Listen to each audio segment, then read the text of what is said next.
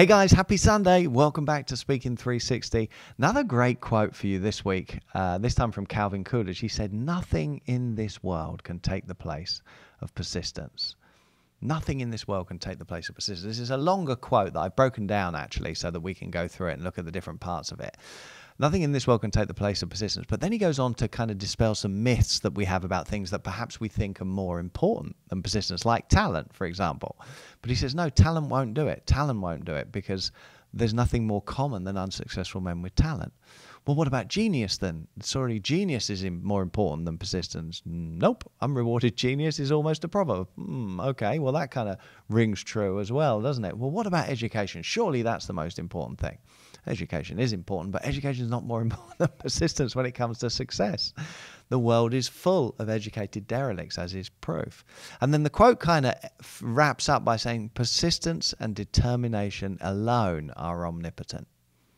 Persistence and determination alone are omnipotent. So persistence is so important.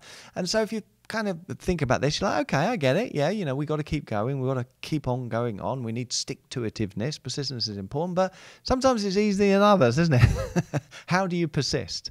How do you persist?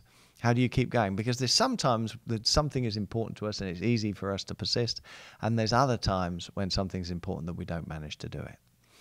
Well, we're just back from the IMC, actually, the International Maxwell Certification event, and I was speaking on day 3, and I shared the story about Eliza, our daughter Eliza. Here she is. If you've not seen her before, this is Eliza with my wife Susan. This was us in Arizona a month or two back. And Eliza's had kind of an interesting journey. She was brain injured from birth, and we didn't know. The doctors told us we didn't know if she's ever going to be able to walk or talk. And so we went through this whole process. Story for another day, but we went through this whole process of trying to help her get her to walk. And it was a miracle, actually. And it makes a really good story. It's very inspiring and motivating. And people always come up after us and say, I love your story. You're such great parents. You're such great parents.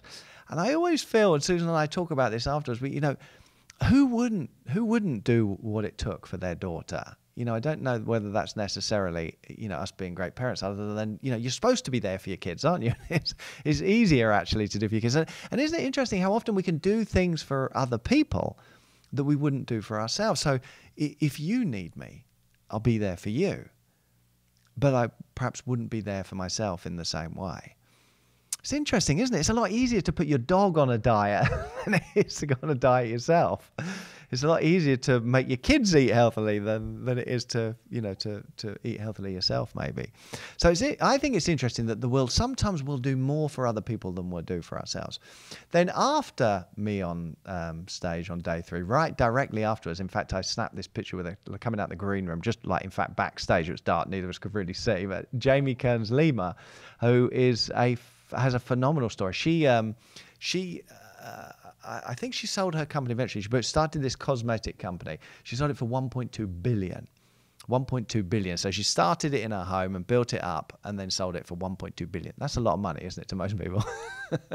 But she tells the story on stage of how she did that, how she got there, and all of the rejection she got. And you talk about persistence, my goodness. And she tells her story, and it's very, very moving. And at the end, when she finally got a break after years of trying and countless, no, you're not the right shape. You can't do this. This will never sell. Your product is nothing. It's like an incredible story. She gets a shot on QVC, and she wants to take her makeup off live on stage to show her skin condition. She's got this like red blotchy skin, which is why she developed the makeup in the first place, to kind of deal with this. And she wanted to help other people with this. And she said that she was picturing a middle-aged housewife somewhere around America and the back and beyond, struggling with different skin conditions. And she wanted them to feel special. She wanted them to know they were beautiful. And she said she would have rather done that than sold any amount of product. That was her kind of goal. And then when you think about it, again, she wasn't doing it just for herself. She was, but she knew the difference it made to her when she created this for her skin. And she knew there was a need for it, even though everyone kept telling her. So again, when you're doing something for somebody else, I think sometimes it's easier to persist than when we're doing it for ourselves, isn't it? There's this great quote from Albert Schweitzer, who said, "Only those of you who find a way to serve your fellow man will ever really be truly happy. Only those of you who find a way to serve your fellow man will ever really be truly happy. Isn't that great? I love that. I think there's something in that. I really feel like, this is maybe Maslow's triangle, right at the top of Maslow's hierarchy of needs, the self-actualizing. When we find meaning like that, when it's something bigger than us, something greater than us, it really makes a difference, doesn't it? Only those of you who find a way to serve your fellow man will ever truly be really happy. So why do you want to be a speaker? Think about that. Why do you want to be a better speaker? Why do you want to be a better communicator? What's driving you? Can you attach meaning to that? Because if you can find a way to do it for something bigger than just you can find a way to do it for other people, if you can find a way to do it to serve, then it makes all the difference in the world. And maybe that's what's going to make the difference. If you haven't been successful in the past, could be lots of reasons for that. I don't think it's your fault personally. I don't think it's your fault if you haven't been successful in the past. We'll talk about that another day, how you've been lied to about your speaking in the past. But can you find a way to create meaning? Can you find a way to create meaning and particularly helping other people? Because if you can do that, I think you're going to be successful. It's just a matter of time. That's it for this week. Thanks so much for tuning in, as I said. Please share the link, speaking360.com.